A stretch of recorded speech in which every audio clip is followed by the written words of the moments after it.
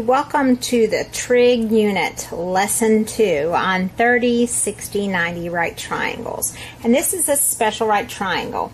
And what makes it special is every 30, 60, 90 triangle is similar to one another, so they have these same patterns. So 30, 60, 90s are special right triangles because they have a pattern to solve for the sides. So let's start with this first one. We are going to label the short side X. Well, you've got to look at this, and it's not drawn to scale. You have to look at it and decide what's your short leg.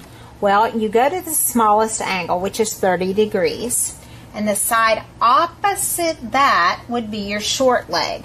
So this actually would be X.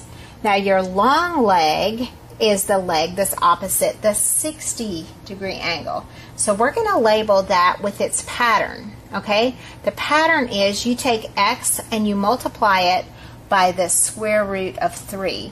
So I'm going to take X, and I'm going to actually reverse that order and put X square root 3 as my longer leg. And then the hypotenuse is always opposite, obviously, the right angle.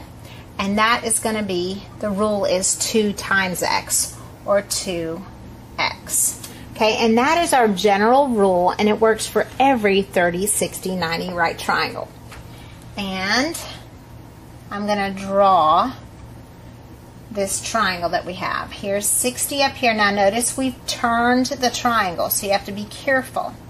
Okay, this one we're given the short leg. And how do we know we're given the short leg? It's not because it's drawn shorter. It's because it's opposite the 30 degree angle, so we know that's your short leg.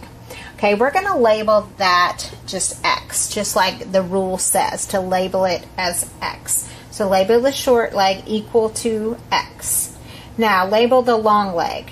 Okay, the long leg is this leg over here, and remember it's X root 3. Okay, so we're going to take X root 3, and since we know X is 7, we're just going to plug in a 7 right there. So 7 square root 3, so that is the length of the long leg, 7 square root 3.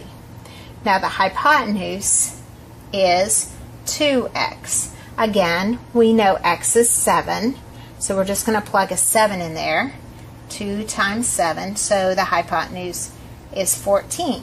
Okay, so that's how you find each of the sides, and this is the easiest way. If you have the short leg, you're just multiplying by the square root of 3 to get the long leg, and you're multiplying by 2 to get the hypotenuse.